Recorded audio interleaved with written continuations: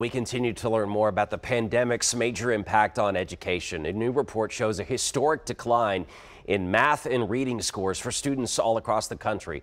Experts say could have significant consequences in the years to come. That's why News Channel 5's Amelia Young's covering this live from Metro headquarters this morning. So, Amelia, let's look at Tennessee students. How did they measure up?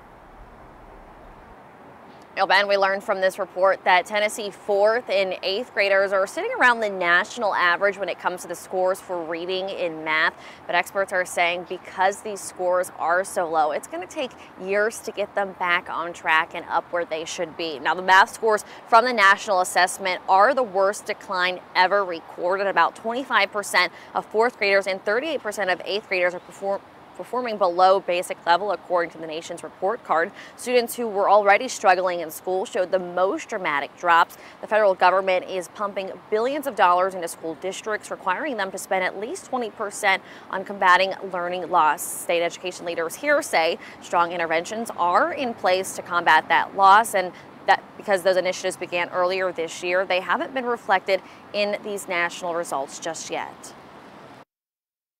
Grade 8 mathematics, we know, is a critical point in students' academic careers.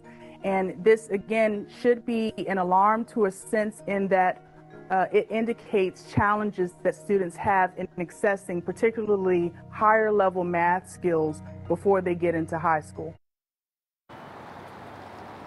Other factors include teacher shortages and teacher burnout. Those are especially high in areas that are more rural or areas with more families that have lower incomes. And